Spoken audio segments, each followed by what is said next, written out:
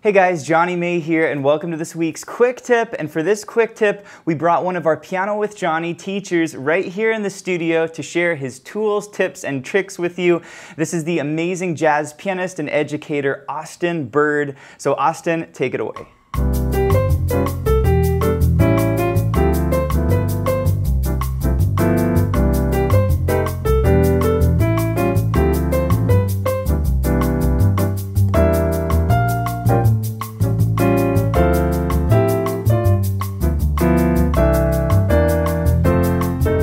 My name is Austin Bird. I'm so excited to be teaching today's Quick Tip.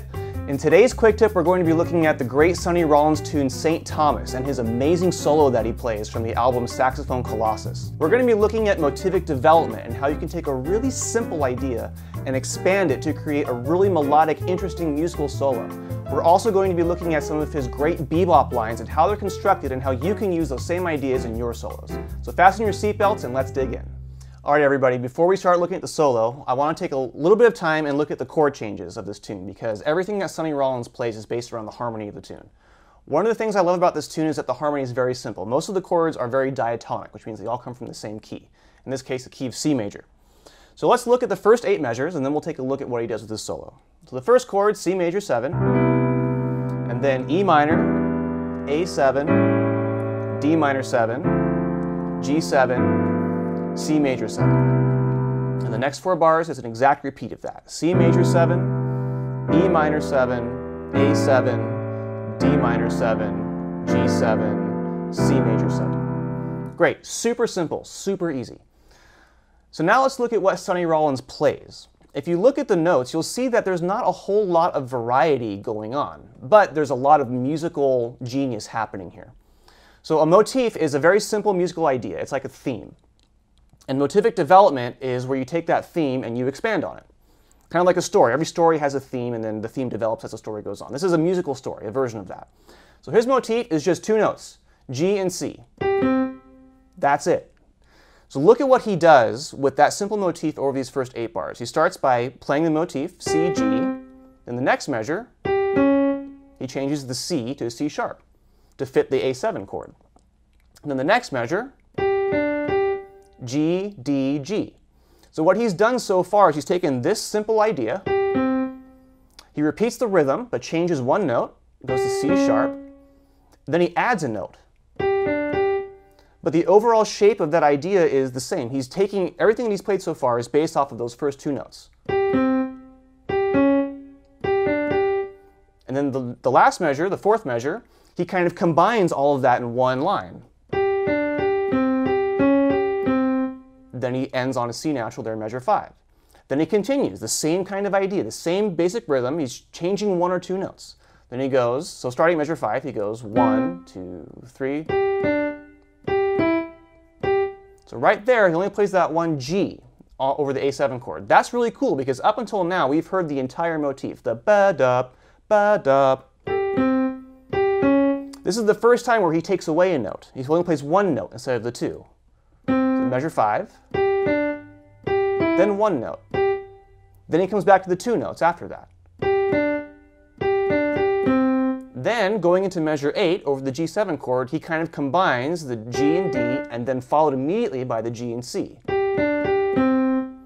And then, going into measure 9, he kind of repeats what he did in measure 4 again. Now let's play those first 8 measures together so we can hear what it all sounds like in context. So 1, 2, 3, 4, 1, 2. 4, 1, 2, 4, 1.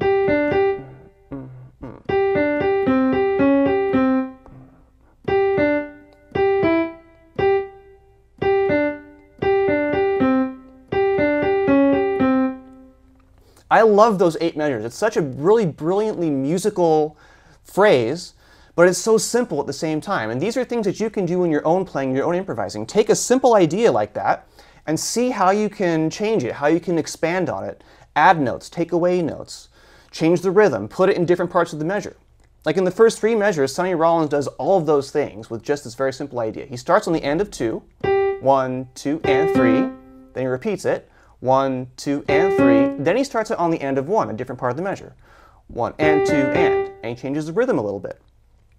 And he does that throughout the entire first 8 measures, which is what makes this such an interesting but very simple solo.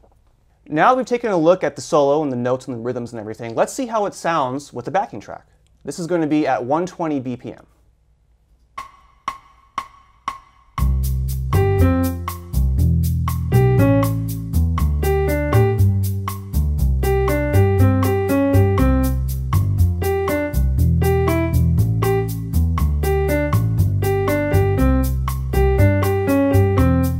Isn't that a great 8 bars?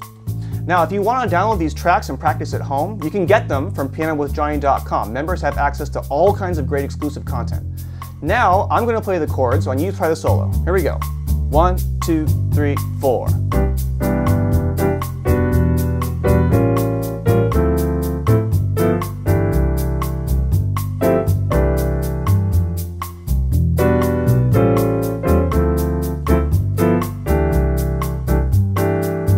Let's look at the next 8 bars, the second half of the chorus. Now this is where he starts to play a little bit more intricate stuff. This is a great bebop line. So I'm going to play it first so you can hear it, and then I'll explain what's going on. So here it is. 1, 2, 3, 4.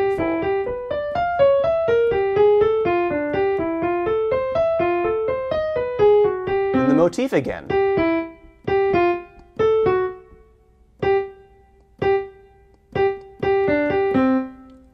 I like how he bookends the chorus with that little motif. He gets away from it, plays that really great bebop line, then he comes right back to it. So we start, the second half of the chorus starts with E half diminished, then moves to A7, and then D minor 7, and G7, and then C major, C7 with an E in the bass, going to F major, then F sharp diminished, and then G7, and then back to C major. So let's take a look at this line that he's playing here in measures 9 through 12. I'll play it first so you can hear it. So here it goes. 1, 2, 3, 4.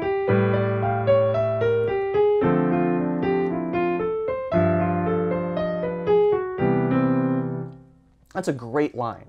It's one of my favorite, short little bebop lines I just absolutely love because there's so many great things he's doing and it's so musical.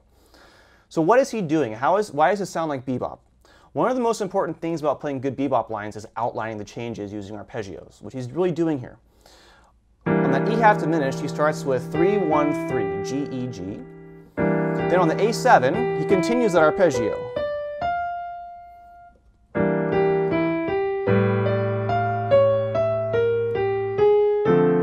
So what he's doing here is he's throwing in some altered notes to make that sound more like A7. That C sharp is super important because that's the third of the chord. And then he's throwing in the F natural, which is a sharp 5, and the B flat, which is the flat 9, because those types of alterations lead really well into minor chords, which is what he's doing here. The next chord is D minor. So these are all basically thirds that he's playing, just arpeggios.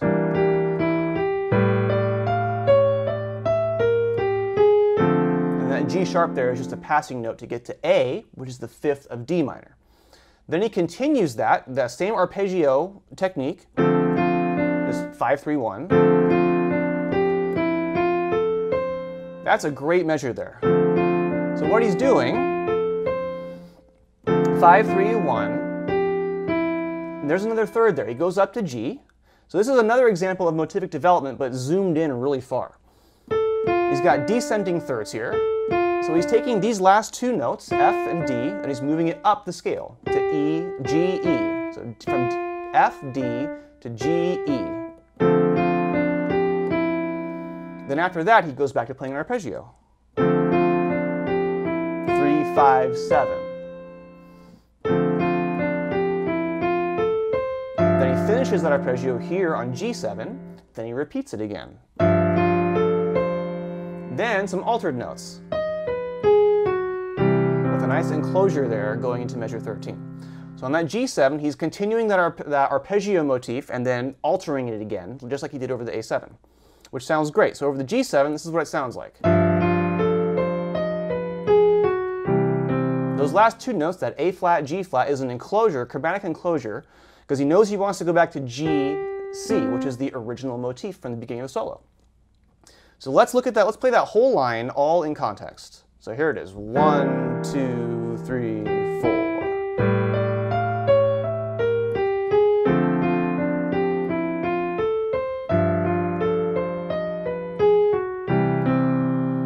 I love that line. It's such a great line.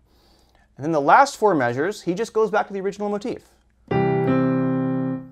And then he changes the second note, then does it again. Then he moves it up to fit the chord of F sharp diminished, and then just plays 1 note.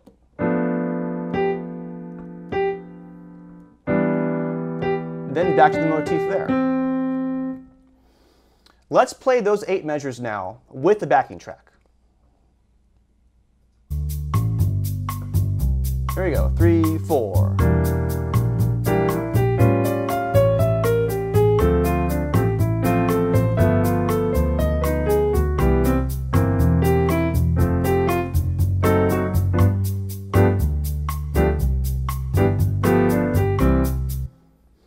Getting into the second chorus, he does a lot of the same kind of stuff that I did in the first chorus. Starts with the motif, changes it again, moves it up, and a bebop line.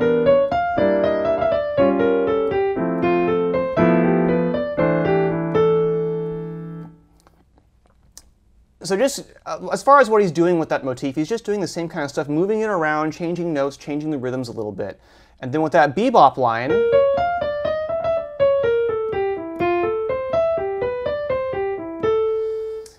in the first bebop line, he was using pretty much only arpeggios with a few passing notes. This one's a little bit more involved because he's got a little bit of chromaticism. He's playing some stepwise stuff, especially over that A7.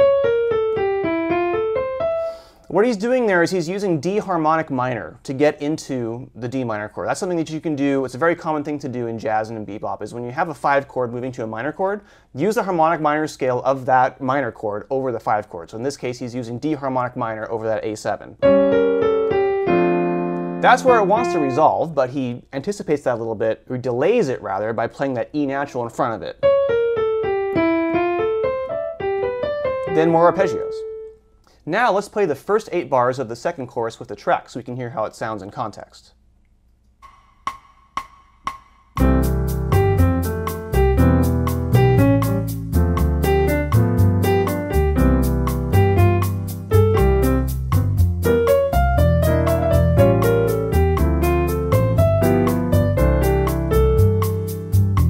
Now moving into the second half of the second chorus, the changes again are the same as the second half of the first chorus. You have that E half diminished going to A7 and then D minor, G7.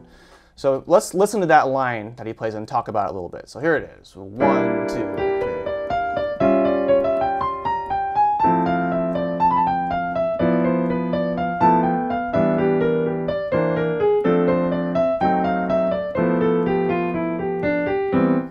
That's a long line, but there's a lot of great stuff in there. And again, it's a lot of the same stuff that he's already doing in the previous 2 lines that we've talked about. Lots of arpeggios, a few passing chords. And but this time it's a longer line. He's really connecting his ideas more. Starting with arpeggios, a little bit stepwise motion, then a triplet here outlining an arpeggio. Sharp 9, flat 9, then another passing tone. Some more arpeggios, stepwise motion. Arpeggios, passing note.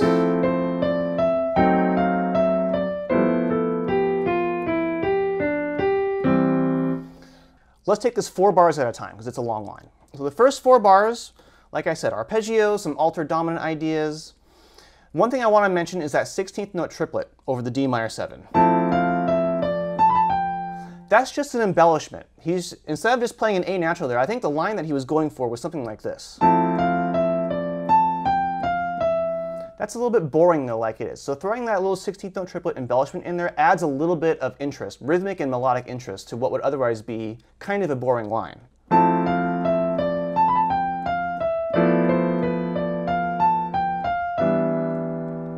That's a great line there. So that little 16th note triplet really adds a lot of interest to this line. Now the last 4 bars, that B flat there, he's playing a little bit early, but he's anticipating the next chord, which is that C7.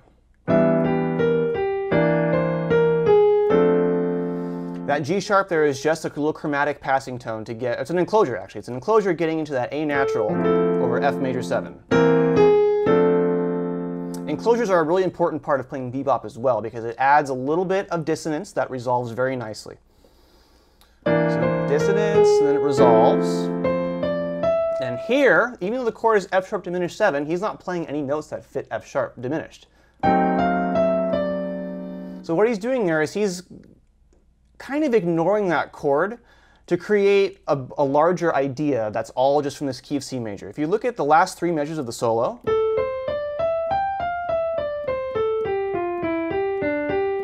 all of those notes are coming from the C major scale. So he's making a choice here to ignore that chord to keep a larger melodic idea happening and to keep it flowing. And he wants this to be all C major, all diatonic. So in order to achieve that goal, he has to ignore the F sharp diminished 7, which is okay to do. It's okay to ignore chords sometimes. Not all. You can't just ignore chords all the time. But you can, if your idea is a very strong melodic idea and it doesn't fit the chord, it's okay to go with that and to not play certain chords sometimes. But you have to be very, very careful with that. Because if you ignore chords too often, you're going to play wrong notes and it's not going to sound very good. So you have to be really careful and make sure that what you're playing is very, very, very melodically strong. So let's look at the last 3 measures here, something he does really cool at the end that I love.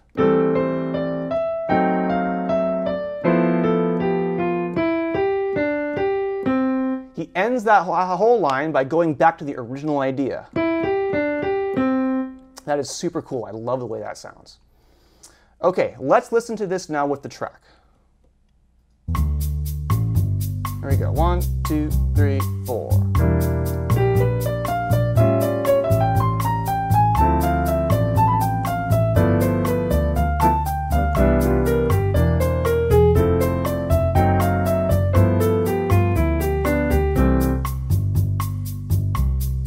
Now that we've looked at this solo piece by piece, let's put the whole thing together and see how it sounds with the track. Here we go.